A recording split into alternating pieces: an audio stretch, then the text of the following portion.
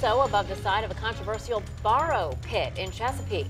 A construction company wants to dig the sand and soil from the pit to use in local development projects. Chopper 10 flew over the site earlier today off Centerville Turnpike.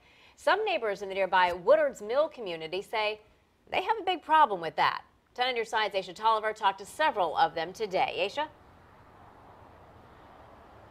Well, guys, they have a lot of concerns, from safety issues to road impacts and even health hazards potentially, really. And they say that they want to voice their concerns, and that way they can put a stop to this proposal. I hate to say, but for our region and our community, it just sounds like an awful, awful thing. They want to dig up sand, they could go somewhere where there's no population around it.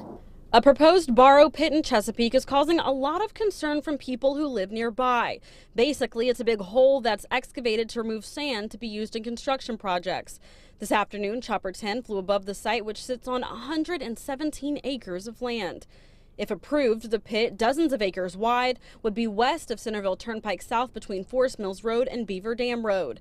Information from the permit application explains Vico Construction Corporation will be operating it from the landowner. Many residents in the Woodward's Mill community hopes it gets shut down by the city, like Nyla Rose, who lives about a half a mile away from the site. I moved from California for better air, and I know no matter what, when they start stirring up and digging and trucks loading and debris, that it's going to put particulates in the air that are going to probably affect me and my breathing. Stephen Restaino says the pit would be behind his house, and his fears start with safety and the addition of dozens of trucks going in and out. There's a lot of teenagers, young drivers that do Centerville in order to get to school. There's a lot of teachers and staff that use Centerville Turnpike.